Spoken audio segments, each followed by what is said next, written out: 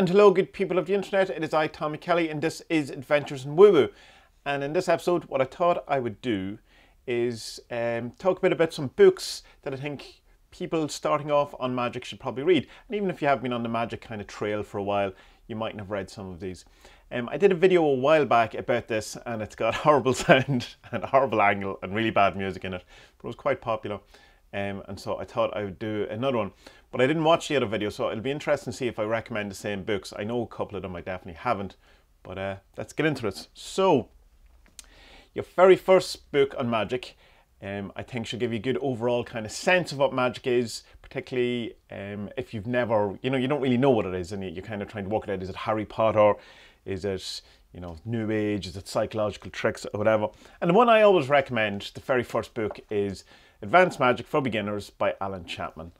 And I think it covers an awful lot of stuff. It's definitely a Chaos Magic book. And it covers an awful lot of ideas, tells you about sigils, tells you about different approaches and about, sympathetic magic. And it did a few ideas. It goes into like 2012 stuff at the end, and there's other stuff in as well that may or may not be dated depending on what way you want to look at it. But I think overall is a good candidate for your first Magick book. So next we have The Chaos Protocols by Gordon White, who is of course from RuneSoup. And what I was just like, I definitely want to recommend Gordon White to use, but I'm not even sure The Chaos Protocols is the best way to start with him. What I would suggest is going to the runesoup.com, digging into some of his blogs there, or just go straight into the podcast. He definitely, his work on sigils and, on shoaling and the robofish and all that are wonderful ideas, and, definitely they're here to stay and all that. But Chaos Protocol is quite good, as is Pieces of 8, which has an amazing cover. Whoever drew the cover for Pieces of 8 must be a very handsome chap. Next, I will say Liber Null by Peter J. Carroll. Now, this comes with caveats. I did a whole study group about this on the Patreon, where I read through it and discussed it and stuff like that. And I have any number of opinions about it. I got quite exasperated by it at different times. For a book that purports to get rid of an awful lot of dogma, it inserts an awful lot of dogma as well, and has a very kind of, it has its own opinions that it takes seriously and discounts a lot of stuff that maybe shouldn't be discounted. But and even Pete Carroll himself doesn't rate it as the book that it's probably touted as. But it's still, as a first kind of book, it's probably something you should expose yourself to. Lots of the ideas that are still in use are all in it. Just take it all, not as the word of God, just with a grain of salt, and have your own kind of view on things and stuff like that. But without this book, Chaos Magick in itself doesn't exist. Splat. So the next book I'm going to definitely recommend to you all, and this is for new people and people who've been around forever, is John Higgs' KLF book. There you go. Who are the KLF? I don't read a biography of the KLF. This is by far the most Magick book I've ever read in my life. And if you like the kind of Grant Morrison disinfo lecture, or you like listening to him and you get that kind of feel of wanting to do Magick or really get into it, this book does exactly the same thing to me. Myself and Spud did a whole podcast about it, so I won't go too much into it. So you can check that out if you want. I'll put the link in the show description. But it's practical magic, very chaos magic, very Discordian, very trying to inject chaos into the world and shape things by doing weird things. It's a wonderful book, and I really couldn't recommend it enough. Next one I'm going to recommend is Reality Transurfing by Vadim Zeland. Myself and Spud go on about this a lot. I won't drop that quite in the floor because that'll make a loud bag. We talk about this a lot on the podcast, as Spud has become kind of more or less obsessed with it. And he came from like a very much reductionist, materialist, skeptical background, and over the last couple of years, because I've been annoying him, has become a bit more woo. In fact, he's nearly full woo, I would say, at this point.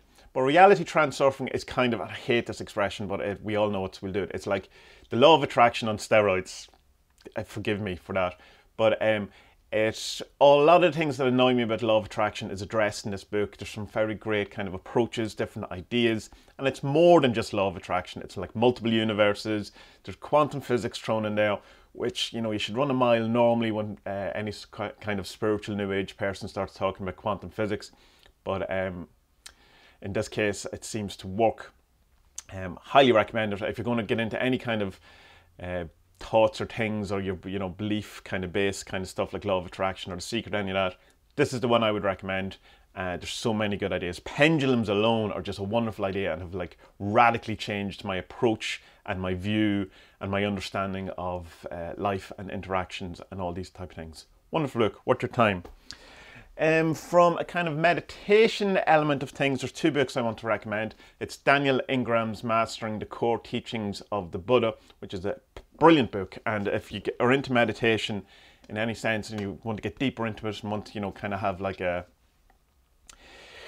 roadmap of where meditation leads you, this is brilliant. The other one I want to mention is The Mind Illuminated.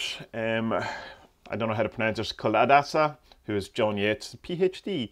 And this is a book I read recently, which is very similar to Mastering the Core Teachings of the Buddha by Daniel Ingram, but has taken, in a sense, all of the kind of Buddhist terminology out of it and has it more in kind of plain language. Very similar, has a couple of different ideas as well.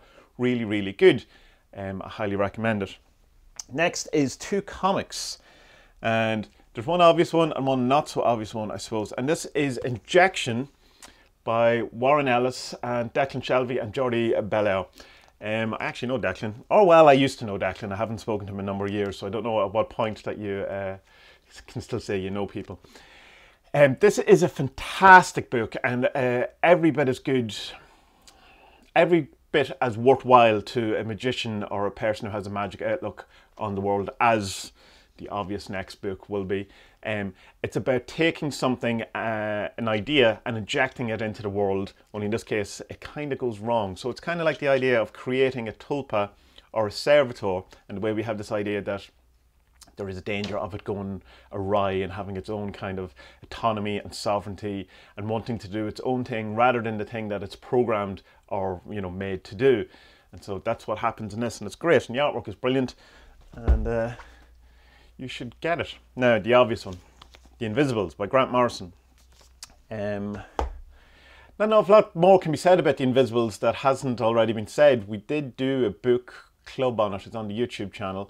You can check it out if you want to get into it. We only ended up going through the first book of it though, because people, I know, it waned the kind of interest in it, and I find that with a couple of the book clubs I've done that people kind of start off really into it and then they kind of don't. But I'm going to go back to it and do more because Spud's rereading it at the minute, so we'll probably talk about it on the Tommie and Spud Talk About podcast.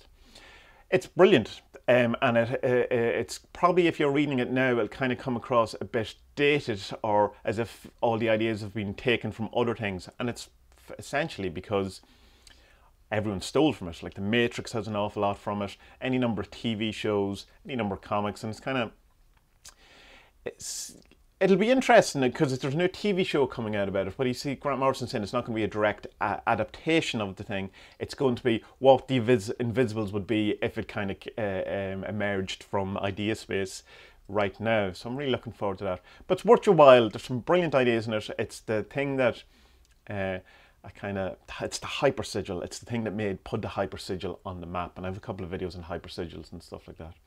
So that's kind of it. I'll put all of these books in the show description, links to them and stuff. There'll probably be affiliate links, which just basically means you buy them for the same price you always would, and I get like 10 cents or something if you do.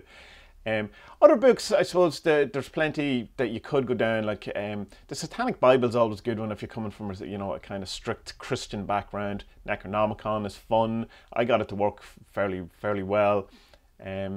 More of Pete Carroll's books. Phil Hine is always good. Ramsey Jukes is always worth your time. There's plenty. The Dean Radin book, Real Magic, is very good, kind of primer as well. There's loads of decent books.